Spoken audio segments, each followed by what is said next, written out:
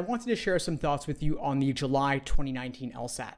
There are a number of unique benefits to this exam. First off, they're letting you see your score before deciding whether to cancel it, which is unique. They don't normally let you do this. Secondly, if you do cancel, they're giving you a free retake on a future LSAT through April 2020.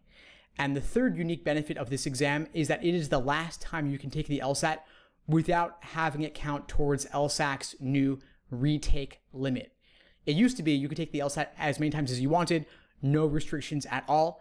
But just this year, just this week, in fact, last week, they implemented a new policy saying that you can only take the LSAT 3 times in one testing year and only 5 times over a 5-year period. They're starting to count your LSAT takes beginning in September 2019. So the July LSAT this year is the last chance to take it without having it count towards that limit.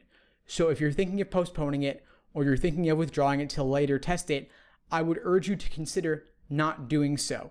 Even if you're not ready and you cancel it, it won't be a huge deal since so many people will be canceling it given that they're giving you a free retake that it will not look strange to admission officers if you have canceled the July LSAT specifically. So consider that.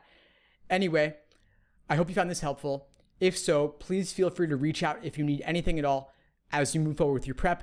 I'm happy to help however I can. You can also feel free to check out the LSAT Unplugged YouTube channel and podcast. You can find the podcast on iTunes, Spotify, Google Play, and pretty much anywhere else. Check out the YouTube channel at youtube.com/LSATblog. Anyway, thanks for watching. All the best as you move forward with your prep, and take care.